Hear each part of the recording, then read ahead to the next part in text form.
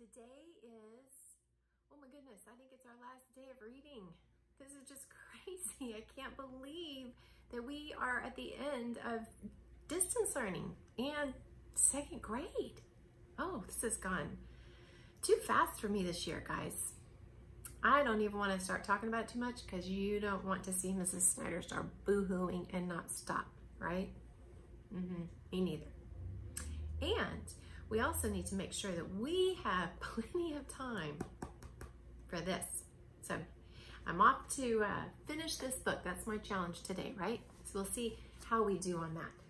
I left off at, I think Honey had been mixing a lot of ingredients. Do you remember that part? Here we go. A chance. As Honey searches for whisk, Lumpy tips himself into the puddle of condiment. Not again, Honey scolds when she sees him. You are the messiest buffalo.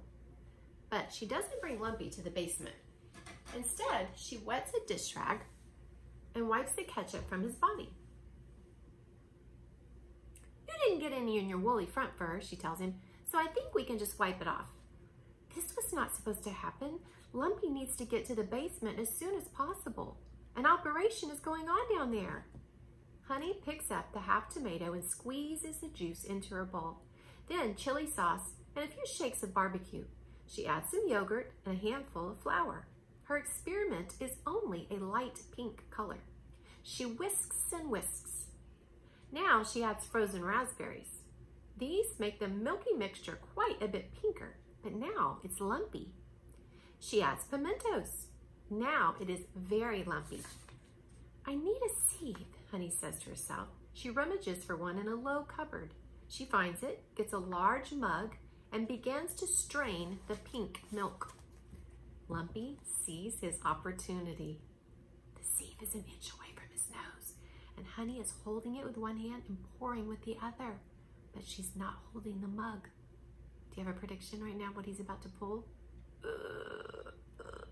Me too. He takes a risk while she's concentrating and bonk. Lumpy bangs his nose into the sieve and tips the mug over. The pink milk spills across the table, under Lumpy's buffalo belly and over the edge to the floor. Honey drops the sieve and knocks Lumpy into the puddle of milk. She runs for the dish rag and some paper towels. Mom! Lumpy lies there, triumphant, letting the pink disgustingness soak into his fur. Any minute now, he'll be in the basement. When Lumpy arrives, the dryer is still pulled out from the wall, her front door completely off. The workman has a collection of tools spread across the floor, but he's sitting on a plastic lawn chair with a tired expression on his face. It doesn't look good. Honey's mother shoves Lumpy into Frank's wash tub and grabs Tuk Tuk and some girl clothes out of the full laundry basket. She loads the washer and goes back upstairs to deal with the pink milk problem. The cycle begins. When the water rushes in, Lumpy can no longer hear what's going on in the basement. And he can't talk to Frank because Frank won't answer with the repairman in the room. Hi, Lumpy whispers to Tuk Tuk.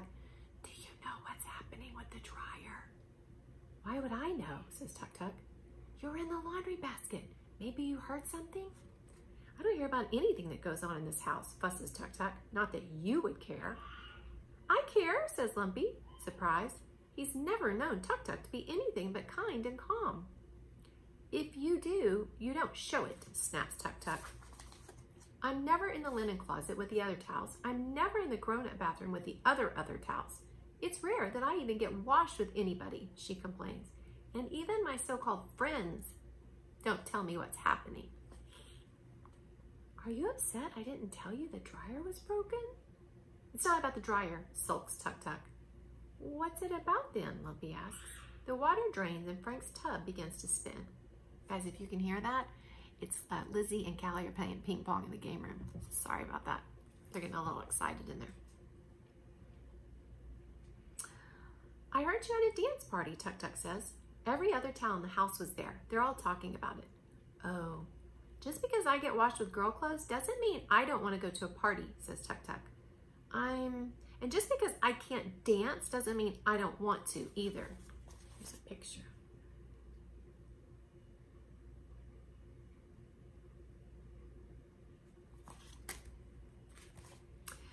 doesn't know what to say. He wants to make Tuk Tuk feel better, but they are inside Frank's wash tub, and he can't say in front of Frank that he had never intended to have the dance party in the first place. So he remains silent, and Tuk Tuk stays silent too. They let Frank go through his cycle. When it's done, Frank's buzzer beeps, and Honey's mother returns to the basement. She dumps Lumpy and the towels into the hamper while she talks to the workman, who's finally finished. He's putting away his tools, and the dryer is pushed back against the wall. "Thanks so much," the mom tells him. "Come up here and I'll write you a check." She sets down the laundry basket. "Don't you want to put that in?" he says, gesturing at the damp wash. "Silly me." She holds up Lumpy. "This can go in as well." "Should be okay." Honey's mother shoves Lumpy and all the towels into the dryer and turns it on. The dryer purrs. "Foompa, bagabo, foompa, bagabo." It is seriously hot in the dryer. "Foompa, bagabo, foompa, bagabo." That's the noise Lumpy makes when he's in it, because he rides 3/4 of the way up to the turning drum and then foom, drops down to the bottom, onto Tuk Tuk and the clothes, and baga baga, bumps around a few times before riding back up and then boom, back down. It is not his favorite experience at all. In fact, he feels sick to his stomach, worse than he's ever felt sick to his stomach before, but he keeps his mouth shut. He doesn't complain one tiny complaint even. He's so happy that the dryer is well again, that she won't be dragged off to the dump and replaced by a stranger, that Frank won't be lonely, that all the wishing would help them.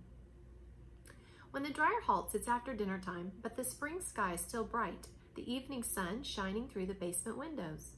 Honey and her parents are out of the house. Lumpy can tell by how quiet it is. "I'm so glad you're feeling better," he calls after the dryer's drum rolls to a stop. She swings her door open, and since the house is empty, he climbs out. Tuk Tuk remains in an exhausted heap with the girl clothes. "We all wished and hoped that you'd be okay," Lumpy tells the dryer. "We were so worried." "I was so worried," puts in Frank. "With you pulled out from the wall like that, you can't even imagine. Sometimes I thought that workman didn't know what he was doing. I thought you were never going to tumble dry again. I thought you were leaving me," Frank sobs. "I was so lonely. I didn't know what to do." There, love," says the dryer. I know, but it's all right now." Late at night, when the people are sound asleep, Lumpy creeps upstairs and gets Plastic, Sheep, Stingray, Spark, Bonkers, Millie, Brownie, and Rocky. They bring down jingle sticks, finger cymbals, a maraca, some silver confetti, and several orange and yellow balloons found in the bottom of the toy box. What do you think they're doing? When they get to the basement, they sprinkle the floor with silver, then wake up Frank, the dryer, Tuk Tuk, and the purple towels. Spark, who is hollow, blows up the balloons. "Dance party!" Frank starts off with Love Train, and the towels join in, providing backbeat and harmonies. Rocky and Millie bounce on the towels, and Lumpy bangs the cymbals. Stingray taps her tail, and as the beat gets her going, begins hopping up and down with her flippers and leaping into the air.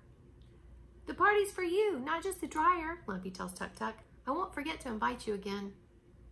Frank overhears and interrupts Love Train to boom. "Shall I sing something for the little lady?" "Yes, please," says Lumpy, "because she is my particular towel friend."